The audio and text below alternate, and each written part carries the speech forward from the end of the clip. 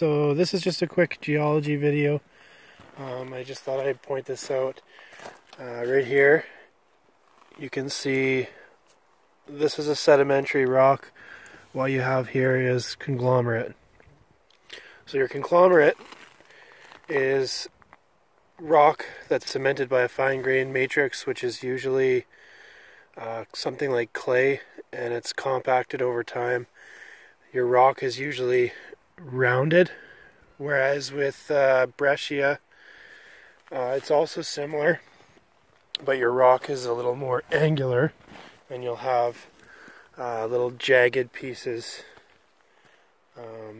So those are the differences between the two. I just thought I'd show this. This is a perfect example right here. This is often a good area to find minerals such as gold, which is what we're looking for today.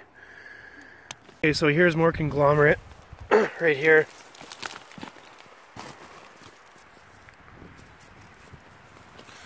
So your rock can either be quartz, feldspar, or it can be any kind of river rock that's cemented together. So you can tell that this is pretty obviously conglomerate rock. And again, you have more conglomerate.